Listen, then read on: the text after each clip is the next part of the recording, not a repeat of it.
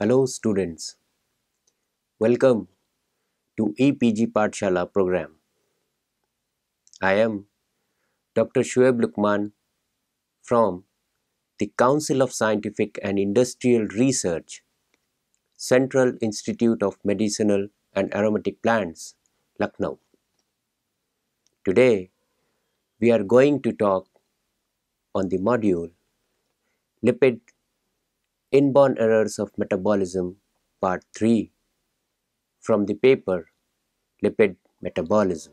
The objectives of the paper include to understand the inborn errors of fatty acid oxidation. What are the long, medium and short chain fatty acid oxidation defects, and when and how the carnitine disorder takes place.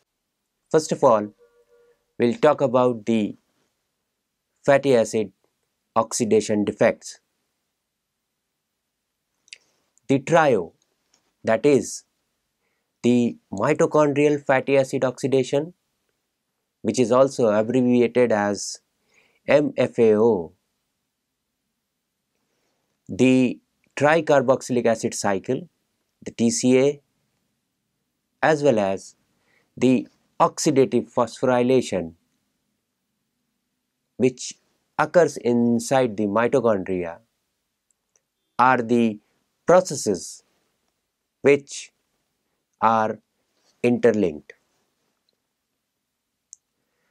Problems in the fatty acid oxidation leads to the increased energy demand and consequently the low production of ketone bodies, which is an abnormal figure as depicted in the coming figure. Since the first description of carnitine palmitoyl transferase deficiency in 1973, there has been a steady increase in both the number of different fatty acid oxidation disorders recognized as well as the number of the affected patients identified.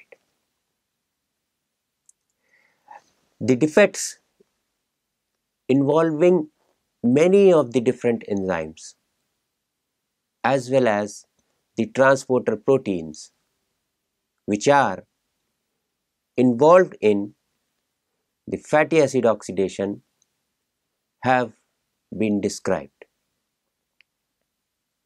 The clinical features in these patients are diverse and depends on the nature as well as several symptoms which are prevalent and related to the neuromuscular, cardiac and the hepatic involvement. The difference between the prenatal, which is during the fetal life, and neonatal life, which is just after the birth, especially in the case of lipid metabolism, is drastically impressive. Lipids for fetal life, that is before birth, are entirely used for the anabolic pathways, specifically in the cell growth as well as the synthesis for the differentiation of the tissues, and are not used as a fuel for energy production, as indicated by the fetal respiratory quotient of approximately 1. Thus, the drastic change is observed in the case of lipid metabolism of fetal life after birth. That is, the mitochondrial oxidation of stored fat while ketone biosynthesis becomes a crucial passage for the survival. This diagrammatic representation shows how the defects in fatty acid oxidation takes place. On the right side we can see that fatty acid oxidation takes place in mitochondria. And if any defect arises in mitochondrial fatty acid oxidation, this causes an increased energy demand and abnormal low ketone production, which results in severe acidosis and hypoglycemia as well as fasting.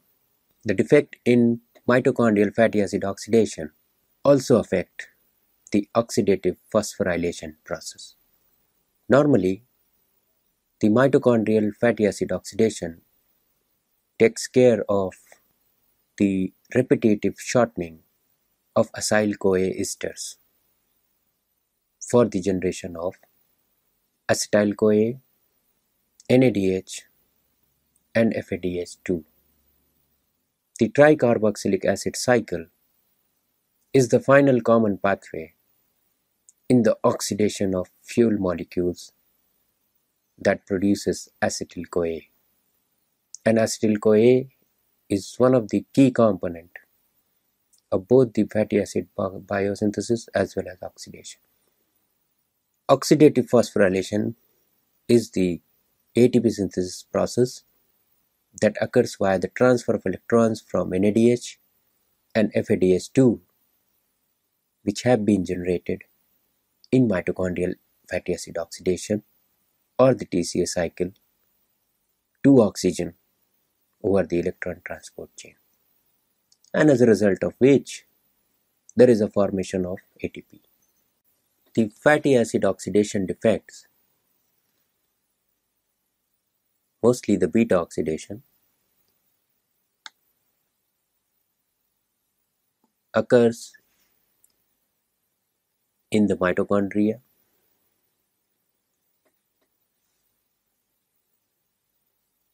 and are of mainly three types. The first type includes the carnitine uptake defect, which is the primary carnitine deficiency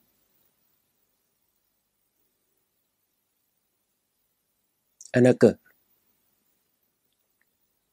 because of three enzyme defects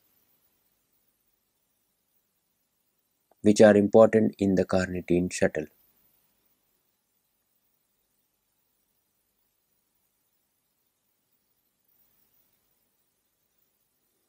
The problems associated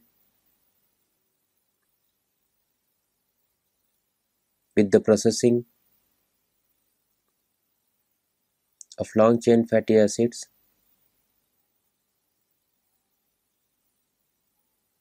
in which the problem is because of the main protein complex, the trifunctional protein,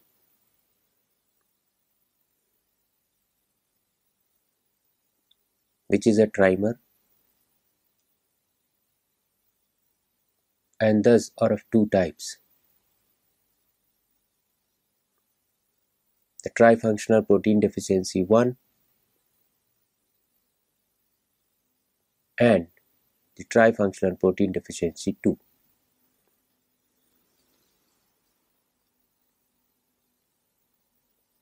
The medium chain acyl-CoA dehydrogenase deficiency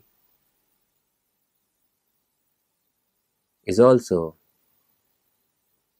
one of the most common fatty acid oxidation defect. All these defects associated with fatty acid oxidation can be seen in the pictorial representation at the right side of this slide. For heart and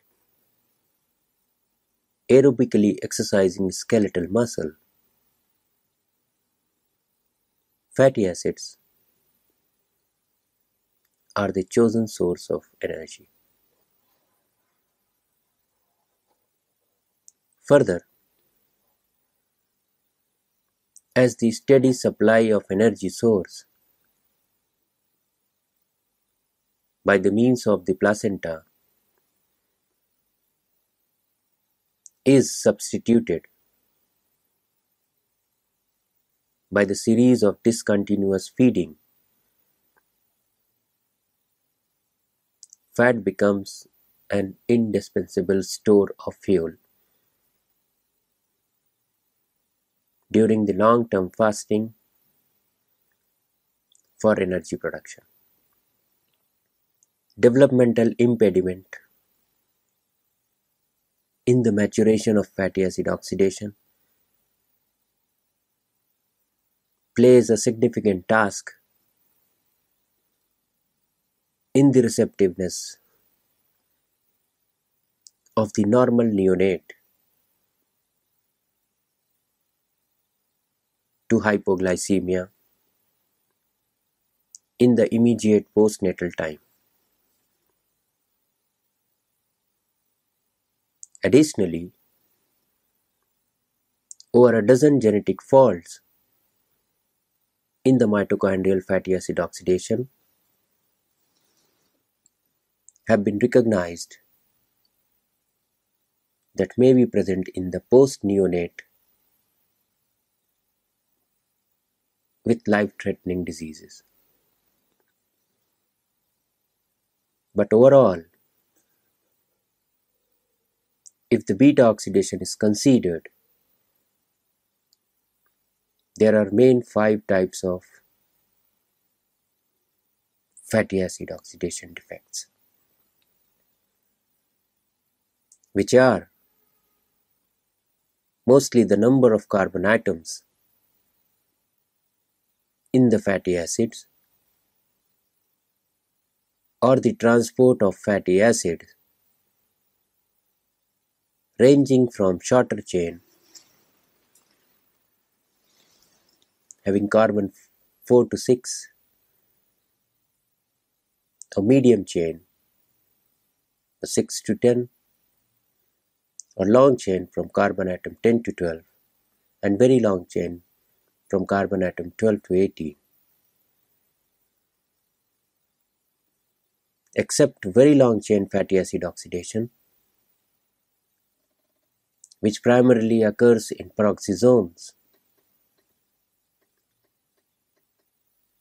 The other types of fatty acid oxidation occurs in mitochondria. In this pictorial presentation, we can see that fatty acids are divided into 4 different types: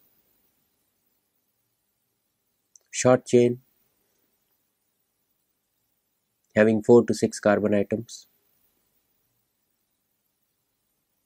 then medium chain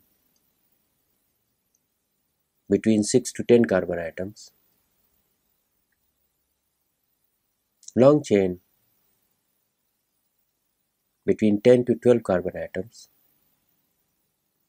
and very long chain from 12 to 18 carbon atoms. The short chain fatty acid is governed by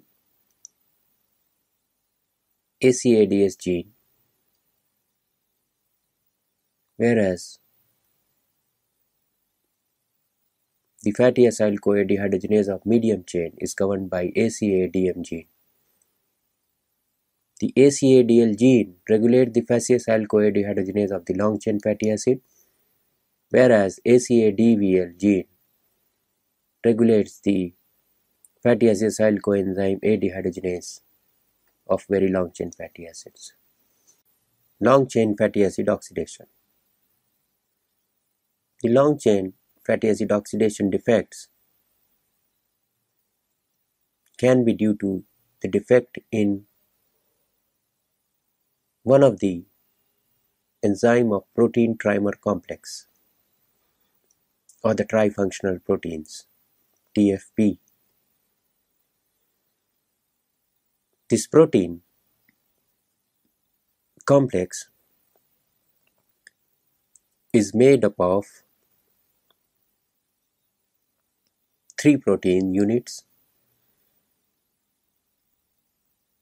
The first is the long chain enoyl coenzyme A hydratase. The second, long chain L3 hydroxy acyl coenzyme A dehydrogenase. And third, the long chain 3 ketothiolase. The first long chain enoyl coenzyme A hydratase causes the hydration of the long chain esters, whereas the second long chain L3 hydroxy acyl coenzyme A dehydrogenase causes the oxidation of long chain substrates. The third enzyme or the protein unit of the trifunctional protein, long chain 3 ketothiolase, causes thiolytic cleavage of the 3 ketoacyl-CoA ester into acetyl-CoA and an acyl coenzyme A that is 2 carbon unit shorter. The trifunctional protein is specific for long chain fatty acid oxidation and it is composed of 4 alpha and 4 beta subunits, and it is the trimer protein catalyzing the 3 steps. The first step is the long chain 3 hydroxy acyl coenzyme A dehydrogenase, which is abbreviately known as LCHAD.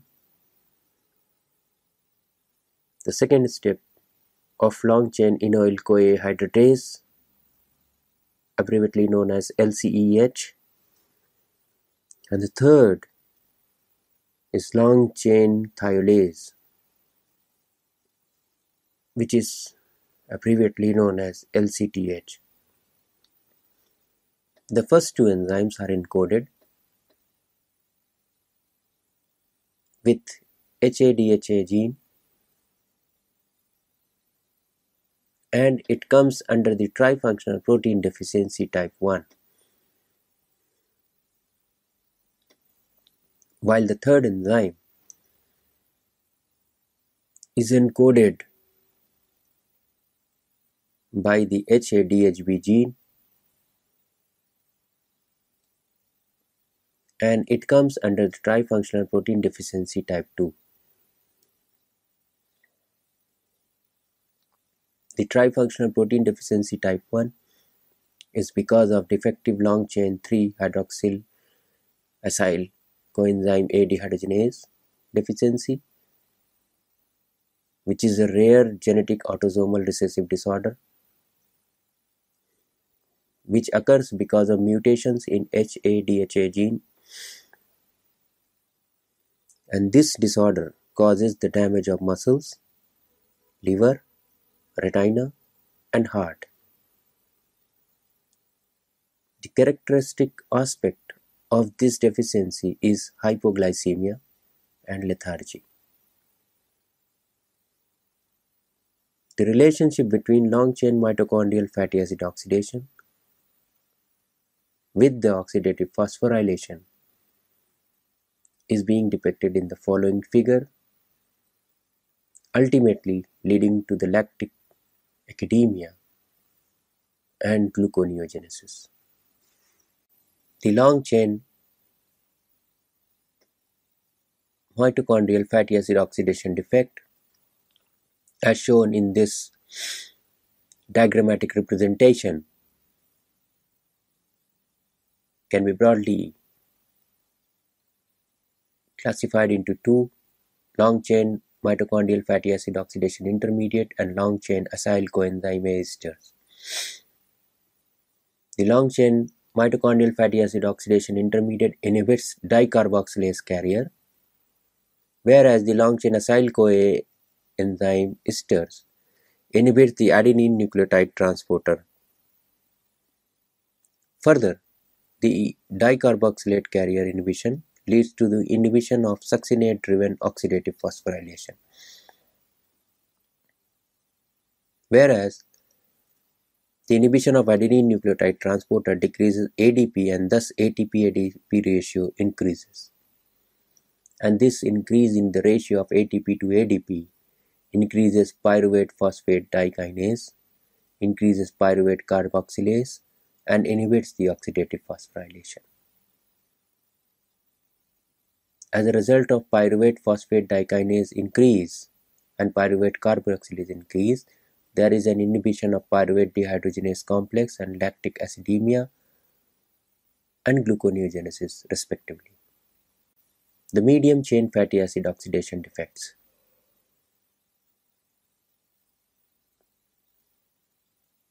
Similar to that of long chain fatty acid oxidation, the medium chain fatty acid oxidation, there is no trifunctional complex but separate enzyme doing their function.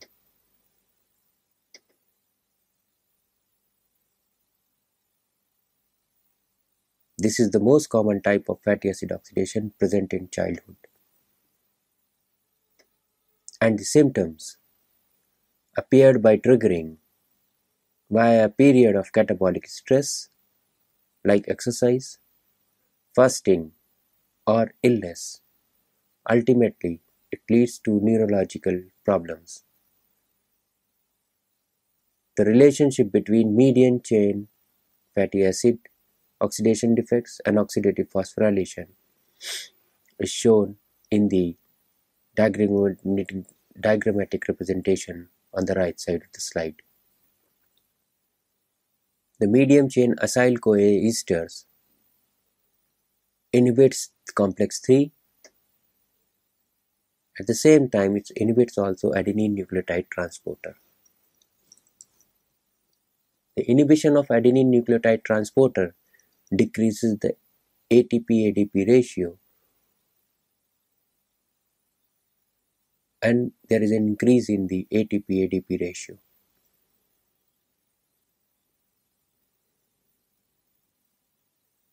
This increase in ATP to ADP ratio increases pyruvate phosphate dikinase, inhibits pyruvate dehydrogenate complex, and as a result of which lactic acidemia results. Also, the ATP-ADP ratio increases the pyruvate carboxylase, which enhances the gluconeogenesis process. The increase in ATP-ADP ratio also inhibits the oxidative phosphorylation process. The short-chain fatty acid oxidation. It's a very uncommon fatty acid oxidation defect, and the outline of the after effects of short-chain fatty acid oxidation leads to lactic acidemia and gluconeogenesis, as well as it inhibits the oxidative phosphorylation process. As shown in the diagrammatic representation, the short-chain mitochondrial fatty acid oxidation defect can be understood under two categories: the short-chain acyl-CoA esters and short-chain fatty acids. The short-chain acyl-CoA ester inhibits the pyruvate dehydrogenase complex, which results in lactic acidemia, whereas short-chain fatty acid increases the pyruvate carboxylase and thereby enhancing the gluconeogenesis. Also, this short-chain fatty acid inhibits the adenine nucleotide transporter, decreases the ADP concentration, and thus increase in the ATP-ADP ratio, which further inhibits the oxidative phosphorylation process. Since the first description of carnitine palmitoyltransferase deficiency in 1973, there has been a steady increase in both the number of different fatty acid oxidation disorder that has been recognized, as well as the number of affected patients identified. The defects involves many of the different enzymes as well as the transporter proteins involved in fatty acid oxidation have already been described. The clinical features in these patients are diverse and depends on the nature and the severity of the biochemical defect.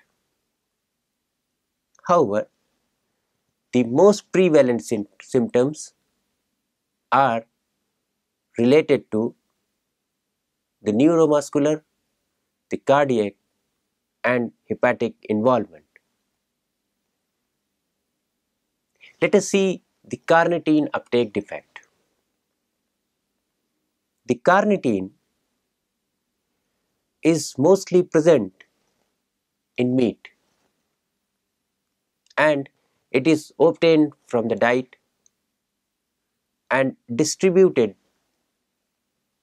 to the tissues, to the cells, to the organs by blood. It can also be synthesized inherently from the lysine and methionine amino acids. The overall steps and the importance of the carnitine shuttle is being depicted in the following figure. In this pictorial representation, one can see how the carnitine is involved in the translocation of acyl-CoA from the cytosol to the mitochondrial matrix.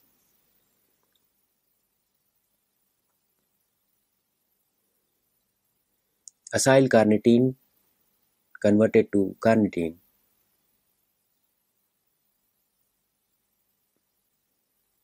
with the release of acyl-CoA, and this carnitine is translocated inside the mitochondria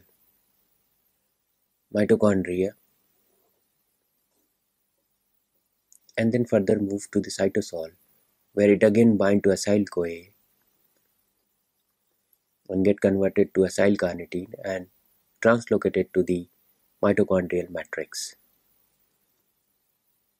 The acyl-CoA from the cytosol to the mitochondrial matrix, and there are two isoforms of the enzyme, carnityl palmitoyltransferase 1 and carnityl palmitoyltransferase 2, that are responsible for the translocation of carnitine from the cytosol to the matrix of the mitochondria. The carnitine uptake defect, and there are three principal types of carnitine deficiencies. First is the carnitine acyl-carnitine translocase deficiency. which is results due to the mutation in the SLC25A20 gene, and this causes the mutation in the gene causes the defective carnitine acylcarnitine translocase protein.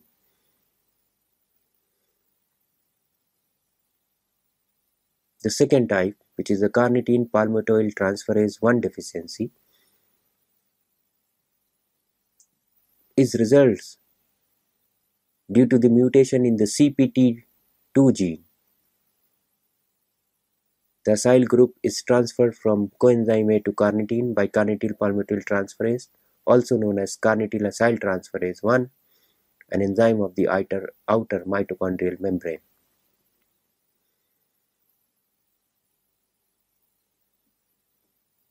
The third is the carnityl palmitoyl transferase 2 deficiency, which happens due to the mutation in the CPT1A gene, an enzyme of the inner mitochondrial membrane, and catalyzes the transfer of the acyl group from carnitine to coenzyme A in the mitochondrial matrix, thus regenerating the free carnitine.